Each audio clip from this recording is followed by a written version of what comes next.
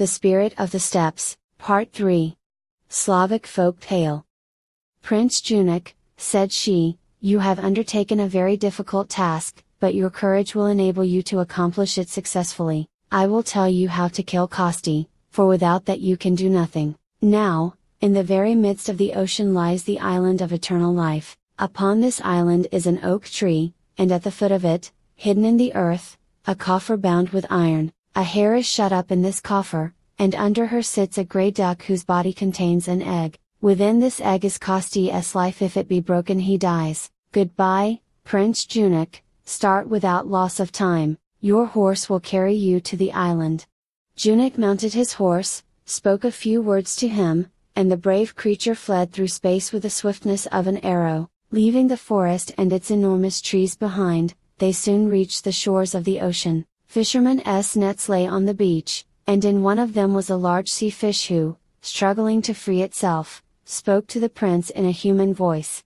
Prince Junik, he said sadly, free me from my prison, I assure you you will lose nothing by doing me this service.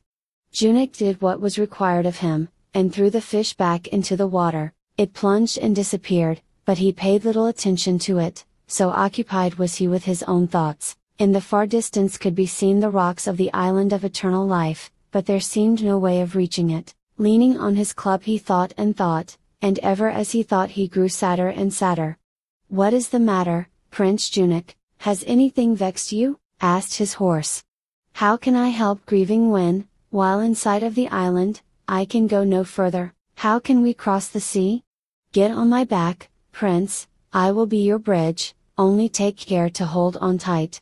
The prince held firmly to its mane, and the horse leapt into the sea. At first they were plunged right beneath the waves, but rising again to the surface swam easily across. The sun was about to set when the prince dismounted on the island of eternal life. He first took off his horse's harness, and leaving him to browse on the green grass, hurried to the top of a distant hill, whence he could see a large oak. Without losing a moment he hastened towards it, seized the tree with both hands, pulled at it with all his might, and after the most violent efforts tore it up by the roots from the place it had filled for centuries. The tree groaned and fell, and the hole in which it had been planted appeared like an immense case. Right at the bottom of this case was a coffer bound with iron. The prince took it up, broke the lock by striking it with a stone, opened it and seized the hare that was trying to make its escape. The grey duck that had lain underneath flew off towards the sea. The prince fired, struck the bird, the latter dropped its egg into the sea, and both were swallowed by the waves. Junik gave a cry of despair and rushed to the beach.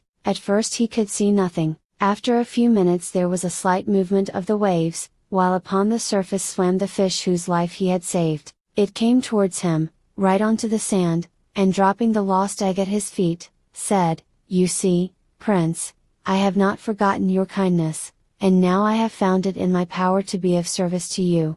Having thus spoken it disappeared in the water. The prince took the egg, mounted his horse, and crossing the sea with his heart full of hope, journeyed towards the island where Princess Sudalasu kept watch over her sleeping subjects in the enchanted palace. The latter was surrounded by a wall, and guarded by the dragon with 12 heads. Now these heads went to sleep in turn, 6 at a time, so it was impossible to take him unawares or to kill him, for that could be done only by his own blows.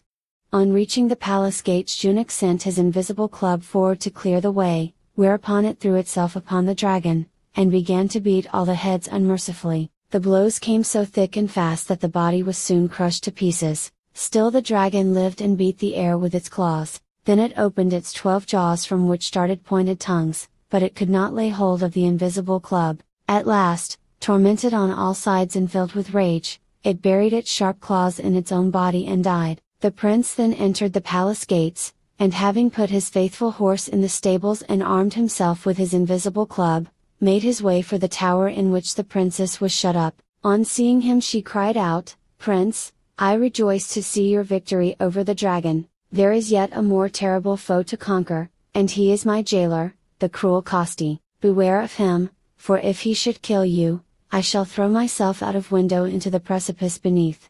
Be comforted, my princess, for in this egg I hold the life or death of Kosti.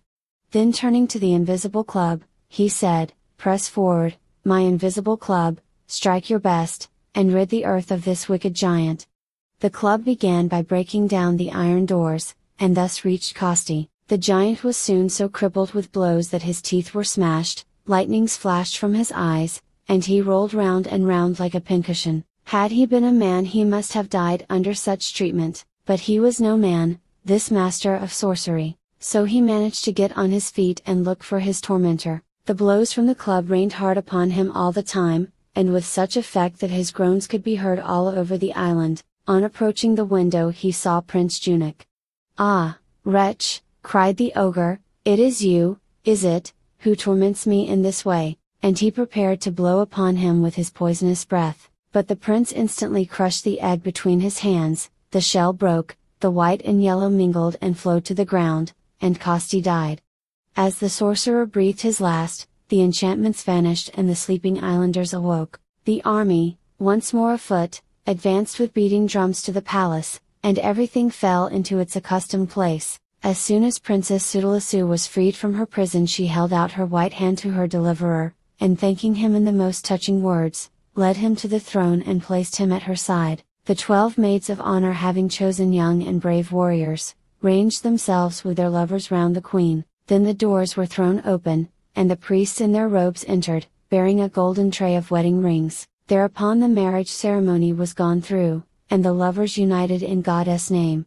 After the wedding there were feasting and music and dancing, as is usual on such occasions, and they all enjoyed themselves. It makes one glad to think how happy they were, and what a glorious time they had after their misfortunes. The end.